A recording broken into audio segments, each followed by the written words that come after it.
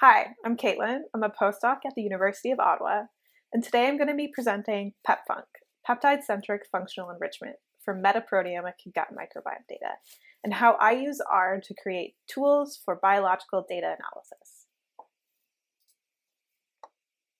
First, I'm going to give a brief introduction to the gut microbiome, and then talk about some challenges with metaproteomics, which is the tech that we use to study the gut microbiome. Then I'm going to be talking about pepFunk's methodology, using some real data as an example, and then how we've integrated pepFunk as a Shiny app with MetaLab, our platform for metaproteomic data analysis. So the gut microbiome is a collection of bacteria, fungi, yeast, archaea, and viruses that live in our digestive tract. These organisms perform essential functions, such as the fermentation of the fiber that we eat into beneficial short-chain fatty acids, and our intestinal cells actually use these short-chain fatty acids for fuel. So humans have a very close relationship with our microbiomes. And so it's no surprise that the function and dysfunction of the gut microbiome can influence our health and well-being.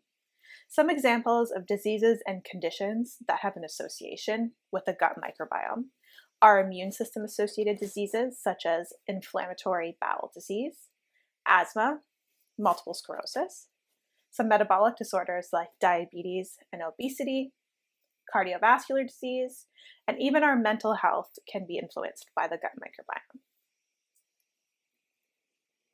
The composition of our microbiomes can be influenced by our genetics or our DNA, but they're mostly influenced by our environment and our lifestyles. So some examples of those influences are our geographic locations or where we live in the world, how we were delivered, our diets, our exercise levels, our stress levels, how old we are, and even the medications that we take every day. And it's this influence, our medications, our drugs, that is a large focus of the study in the lab that I'm part of. So we study the gut microbiome through fecal samples. We specifically extract microbial proteins out of these fecal samples and study microbiomes using metaproteomics, which is the study of proteins from a community, or the study of proteins from multiple species altogether all at once. We study proteins because they're the functional players of the microbiome. So this means that metaproteomics allows us to look at what the gut microbes are actually doing. We analyze proteins on an instrument called a mass spectrometer. And this mass spectrometer returns hundreds of thousands of spectra that we batch back to a database. So using this database, we can computationally infer which protein was identified, from which microbial species, and how much of the protein was in the sample. This means that we can analyze both the composition of what the microbiome is and its function at the same time. However, there are some challenges to metaproteomics, and they stem from the fact that proteins are too large to be measured by a mass spectrometer, and we first have to cut them into smaller peptides. We use enzymes to cut proteins into smaller peptides at predictable sites. So in this case, at amino acids K and R, or lysine and arginine. This is good because this means we can create a database in silico in order to match spectra back to peptides. But it's also bad because the same peptide can be found in multiple proteins due to evolution or just the presence of multiple species. This means that it's impossible to match some peptides back to the original protein. So a typical workflow does this. It matches each peptide back to a parent protein and then uses proteins for the functional enrichment analysis. But in this slide, you can see that I've matched peptides back to their parent proteins in the protein database, but there are two peptides that we just can't match back to the parent proteins. And so it's really difficult to do functional enrichment on this type of data. So what if we just skipped this step and looked at the functional enrichment of the identified peptides themselves? So to do this, we created pepFunk, a peptide-centric functional enrichment methodology. pepFunk highlights molecular functions that are over or underrepresented in microbiome samples. And we do this using an adapted gene set variation analysis that was modified for use with peptide intensity data. What's great about pepFunk is it can also handle peptides with multiple functional annotations by weighting the intensity or weighting how much of each peptide we can identify. And this is very common in microbiome samples. pepFunk is also available as a Shiny app for simplified analysis or for biologists who are not as comfortable with computational tools. We did modify GSVA for peptide intensity data. However, we kept the same 5 major steps that was outlined in the GSVA paper. And those steps are: first, we have to subset peptides into peptide sets. We chose to subset them by function using something called KEGG pathways. We then have to estimate peptide intensity statistics for each peptide, and we do this using a non-parametric kernel estimation of the cumulative density function. We then rank each peptide by that expression statistic in every sample, from the most highest to the lowest intensity, or how much of each peptide we found. We then calculate a KS-like rank statistic for each peptide set in each sample. And then we calculate a GSVA enrichment score for each peptide set in each sample. So I'm going to illustrate these steps with an example from real data. The data set I'm going to show today is from a single microbiome that was treated with metformin, which is a drug that is commonly used to treat diabetes. So we treated the single microbiome with metformin for 24 hours using our published assay called RapidAIM. After this treatment, we extract proteins and then cut those proteins into peptides and then analyze them on a tandem mass spectrometer. After we detect the peptides with our mass spec, we then create peptide sets according to their KEGG terms, which describes their functions. On the left, you can see an example of what those functions can be. And in this case, we're looking at different types of metabolism.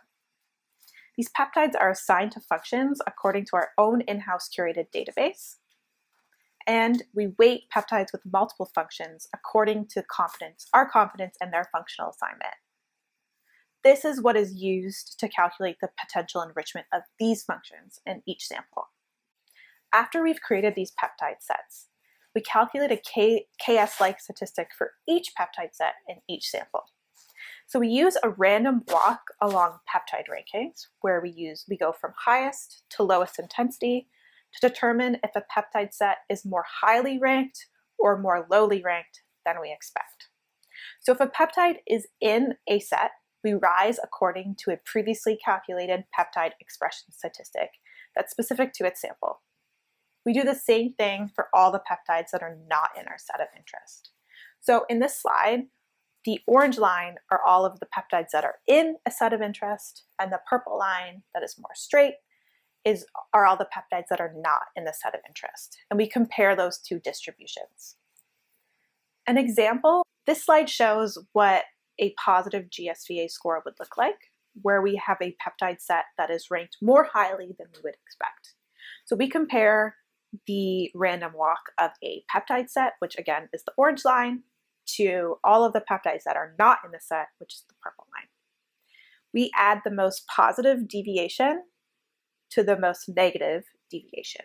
So in this case, we add 0.25 to negative 0.01 for a final GSVA score of 0.24.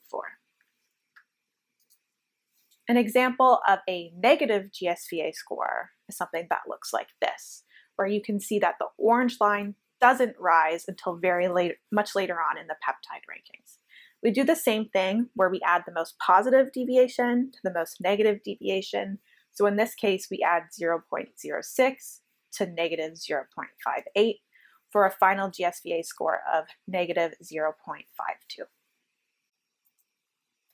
We do this for every single peptide set and every single sample, and we're able to visualize it on a heat map, which looks like this. This is an example of a very small subset of the results because there are so many different peptide sets. In this case, we're looking at the significantly changed functions from our control microbiome to our metformin-treated microbiome, where now we can go in and understand what's functionally happening, what's functionally changing to our microbes after they've been treated with this drug.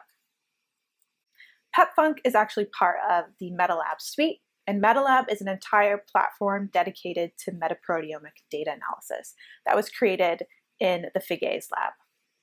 pepFunk is specifically included along in the iMetaLab platform, which is the online version of MetaLab, along with other Shiny apps for metaproteomic data analysis. So our pepFunk Shiny app looks like this.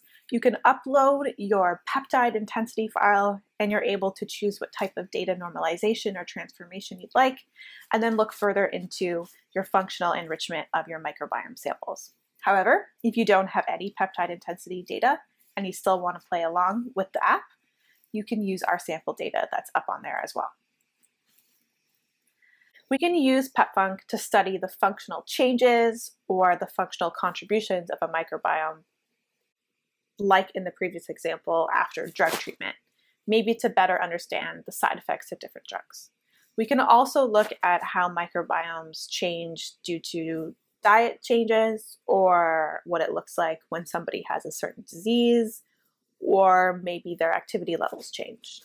However, pepFunk is not limited to studying just gut microbiomes.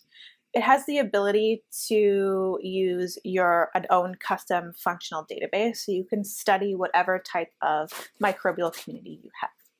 For example, you can study soil microbes that are important to agriculture, water microbes that are important to water treatment research, or even if you're really interested in what's inside your sourdough starter in order to make the most ultimate sourdough bread. And with that, I would like to thank you all for listening to this presentation. I've included the link to the GitHub repo with pepFunk's code if you're interested in it. And at that actual link, there's also links to the Shiny app and our publication. I'd like to say thank you to my supervisors, Dr. Danielle Figues and Dr. Mathieu Lavallee-Adam, and all my other co-authors on this paper, Dr. Zhibin Ning, Dr. Xu Zhang, Dr. Loyan Li, and Crystal Walker. I'd also like to say thanks to Patrick Smith for some code that he helped me with for this presentation itself. And finally, thank you to all my funding agencies, specifically the TechnoWise program that is funded by NSERC and the Government of Canada and the University of Ottawa.